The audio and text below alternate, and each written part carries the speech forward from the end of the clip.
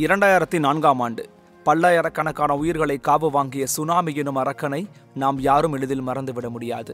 மீனவர்கள் மட்டுமில்லாமல் கடற்கரையோரம் வசித்து வந்த அனைவரும் தங்கள் வாழ்வாதாரத்தையும் சொந்தங்களையும் இழந்து நின்று நிர்கதியான துக்க நாள்.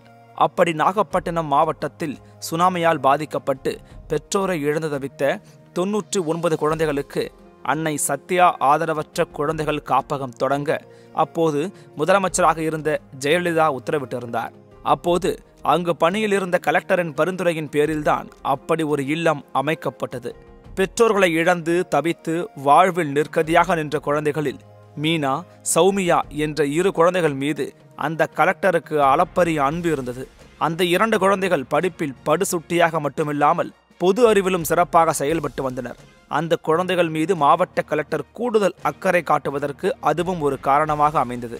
அந்த 2 குழந்தைகளின் வளர்ச்சியில் கூடுதல் அக்கறை கொண்டிருந்த அந்த மாவட்ட கலெக்டர் அவர்களின் ஒவ்வொரு வளர்ச்சியையும் தேடி தேடி அறிந்து கொள்வார். தன்னுடைய பல்வேறு பணிகளுக்கு மத்தியிலும் நேரம் கிடைக்கும் போதெல்லாம் அந்த காப்பகத்திற்கு செல்வது மட்டுமல்லாமல் தன்னுடைய மனைவி கிருத்திகா, மகன் அரவிந்துடன் சென்று அங்கே தங்கியிருந்த குழந்தைகளுடன் பொழுதை செலவழித்து வருவார். பிறகு தனக்கு பணிமாற்றம் கிடைத்து வெளி மாவட்டத்துக்கு சென்றாலும் அவ்வப்போது இந்த காப்பகத்திற்கு சென்று வருவது வழக்கம். இந்த நிலையில் கஜா புயல் பாதித்த நாகை மாவட்டத்தில் நடைபெற்று வரும் சீரமைப்பு பணிகளை ஆய்வு செய்ய அவர் சென்றிருந்த போது நாகப்பட்டினம் ஊர் பொதுமக்களையும் அந்த காப்பகத்தில் தங்கி படித்து திருமணம் முடித்த தமிழரசி விஜயபாலனையும் சந்திக்கும் வாய்ப்பு ராதாகிருஷ்ணனுக்கு கிடைத்தது. உடனே பிஞ்சு குழந்தைகளாக காப்பகத்தில் சேர்ந்த மீனா மற்றும் சௌமியாவை பற்றி ராதாகிருஷ்ணன் விசாரித்தார். இவர்கள் 2 பேர்தான் காப்பகம் தொடங்கப்பட்டதிலிருந்து அங்கேயே தங்கி தற்போது வரை படித்து வருபவர்கள். மீனா அதே பகுதியில் உள்ள நடராஜன் தமயந்தி பள்ளியில் +2 படித்து வந்தார். அவரை நேரடியாக பள்ளிக்கு சென்று டாக்டர் ஜே ராதாகிருஷ்ணன் சந்தித்து இன்ப அதிர்ச்சி கொடுக்க நினைத்து யாரும் எதிர்பார்க்காத வகையில் மீனாவின் முன்னால் சென்று நின்றார். அந்த பெண்ணுக்கு வாயடைத்து விட்டது. இன்னும் சொல்ல போனால் ஸ்தம்பித்து போய்விட்டார். எதையும் சொல்ல முடியவில்லை. அதிர்ச்சி என்றால் அப்படி ஒரு அதிர்ச்சி. கை கால் எல்லாம் நடுங்கி விட்டது. அந்த சூழலில் அவர் சொன்ன வார்த்தை என்ன தெரியுமா? அப்பா. கடவுளை பார்த்த பக்தன் போல அந்த பெண்மணி அப்பா என்று அழுது கொண்டே கட்டி பிடித்த போது அந்த கலெக்டர் உண்மையில் உடைந்து போனார். ஒரு கட்டத்தில் அவராலும் அடக்க முடியவில்லை. தன் பொறுப்பு, பதவி, அதிகாரம் எல்லாவற்றையும் தூக்கி எறிந்துவிட்டு அவரும் அடக்க முடியாமல் அழுதுவிட்டார். சுற்றி இருப்பவர்களுக்கு என்ன நடக்கிறது என்று தெரியவில்லை. ஆனால் ஓரளவுக்கு புரிந்துவிட்டது. பல ஆண்டுகள் சந்திக்காமல் இருந்த அப்பாவும் பெண்ணும் சந்தித்து கொண்டால் எப்படி இருக்குமோ அப்படி இருந்தது. மீனா அப்பா என்று சொல்லி அழ, அதை பார்த்து கலெக்டர் அழ, சுற்றியிருந்த மக்களும் அழ துவங்கிவிட்டனர். எப்படி மீனு இருக்க, யாராவது தேடி வந்தாங்களா என அந்த கலெக்டர் கேட்க, அதற்கு மீனா என்னை தேடி யாருமே வரவில்லை என்று சொன்னதும் அவர் மீண்டும் கண்கலங்கி விட்டார். அதைத் தொடர்ந்து அவர் மீனாவிடம் நீ எதற்கும் கவலைப்படக்கூடாது, நன்றாக படி என்றார். மேலும் +2 முடித்து எந்த மேற்படிப்பை தேர்வு செய்ய போகிறாய் என்று பாசத்தோடு கேட்டார். அதற்கு மீனா பிகாம் படிக்க விருப்பப்படுகிறேனப்பா என்றார். உடனே அதற்கான படிப்பு செலவு முழுவதையும் தானே ஏற்றுக்கொள்வதாக அந்த கலெக்டர் கூறினார். அதேபோல கல்லூரியில் படித்து வரும் சௌமியாவை செல்போனில் தொடர்பு கொண்ட அவர் விரைவில் நேரில் சந்திக்க வருவதாக கூறியவுடன் எதிர்முனையில் இருந்த சௌமியாவால் நம்பவே முடியவில்லை. இப்போது எதிர்முனையில் இருக்கும் அழுகை வர, பக்கத்தில் இருந்த மீனாவும் அழ, அவரும் அழ, அந்த இடமே உணர்ச்சி கொந்தளிப்பில் மிதந்தது. சினிமாவில் வந்தால் கூட நம்ப முடியாத இந்த காட்சி நிஜத்தில் நடந்தேறியது. அதிகாரம், பதவி என விடாப்பிடியாக பிடித்து கொண்டிருக்கும் ஒருவரால் இது சாத்தியமே இல்லை. மனித நேயமும் இரக்க குணமும் கொண்ட ஒருவரால் மட்டுமே சாத்தியம். ஒரு பெண்ணின் தூய அன்புக்கு இலக்கணமாய் அப்பாவாக மாறிய அந்த கலெக்டர் யார் தெரியுமா? இப்போது சுகாதாரத்துறை செயலாளராக நியமிக்கப்பட்டிருக்கும் ஜே ராதாகிருஷ்ணன் IAS. இப்போதும் நாகப்பட்டினம் மாவட்டத்தில் உள்ள மக்கள் இவரை கடவுளின் தூதுவன் என்றும் மக்கள் கலெக்டர் என்றும் அழைத்து வருகின்றனர். இதைவிட மிகப்பெரிய நிகழ்வு ஒன்று இருக்கிறது. அந்த மாவட்டத்தில் உள்ள சில மீனவர்களில் வீடுகளில் உள்ள பூஜை அறைகளில் இவருடைய படம் இன்னும் இருக்கிறது. கடவுளுக்கு நிகராக ஒரு மனிதர் பூஜை அறை வரை கொண்டு செல்லப்படுகிறார் என்றால் அவர் மீது மக்கள் கொண்டிருக்கும் மதிப்பு எப்படி இருக்கும்? யார் இந்த ராதாகிருஷ்ணன்? ஏன் மக்கள் இவரை இப்படி கொண்டாடுகிறார்கள்? பாருங்கள், பார்க்கலாம். 1966ஆம் ஆண்டு சென்னையில் பிறந்தாலும் ஜே ராதாகிருஷ்ணன் நாடு முழுக்க சுற்ற வேண்டியிருந்தது. காரணம் அவருடைய அப்பா. அவர் பாதுகாப்பு துறையில் பணிபுரிந்து வந்ததால் ஒவ்வொரு மாநிலத்துக்கும் செல்ல வேண்டியிருந்தது. அதனால் தன் பள்ளி படிப்பை நாசிக், தியோலி, சண்டிகர், கான்பூர் என பல்வேறு நகரங்களில் முடித்தார். சிறு வயதிலிருந்தே ராதாகிருஷ்ணனுக்கு விலங்குகள் மேல் தணியாத ஆர்வம். நாய்க்குட்டிகளை பார்த்தால் குழந்தையாகி விடுவார். பூனை, நாய், பசு என எல்லா வீட்டு விலங்குகளும் தன்னை சுற்றி இருக்க வேண்டும் என்று நினைப்பார். சிறு வயதில் விலங்குகள் மீது கொண்டிருந்த ஆர்வமே அவரை கால்நடை மருத்துவம் படிக்க அழைத்துச் சென்றது. தன் கல்லூரி படிப்புக்காக பெங்களூரு வந்த ராதாகிருஷ்ணன் கால்நடை மருத்துவத்தில் இளங்கலை பட்டம் பெற்றார்.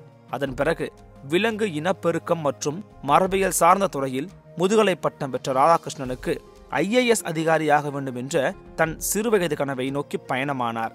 தன் பயணத்தின் முயற்சியின் வெற்றியாக 1992ஆம் ஆண்டு IAS அதிகாரியாக தேர்வானார். பயிற்சிக்கு பிறகு ராதாகிருஷ்ணனுக்கு ஒதுக்கப்பட்டது தமிழ்நாடு மாநிலம். பள்ளி கல்லூரி படிப்புக்காக வெவ்வேறு மாநிலங்களுக்கு பயணப்பட்டாலும் தன் பூர்வீகமான தமிழகத்திலேயே ராதாகிருஷ்ணனுக்கு பணிபுரியும் வாய்ப்பு கிடைத்தது. 1994ஆம் ஆண்டு ஆகஸ்ட் மாதம் 9ஆம் நாள் தூத்துக்குடி துணை ஆட்சியராக தன் பணியை துவங்கினார். அதன் பின்னர் 1996ஆம் ஆண்டு முதல் 1999ஆம் ஆண்டு வரை குடும்ப நல மற்றும் நல்வாழ்வுத்துறையின் துணை செயலாளராக நியமிக்கப்பட்டார். அதன் பிறகு நில வருவாய் மற்றும் மாவட்ட நிர்வாகத்துறையின் ஆணையராக பதவி உயர்வு அளிக்கப்பட்டது. அதன் பிறகு சென்னை மாநகராட்சியின் கமிஷனராக நியமிக்கப்பட்டார்.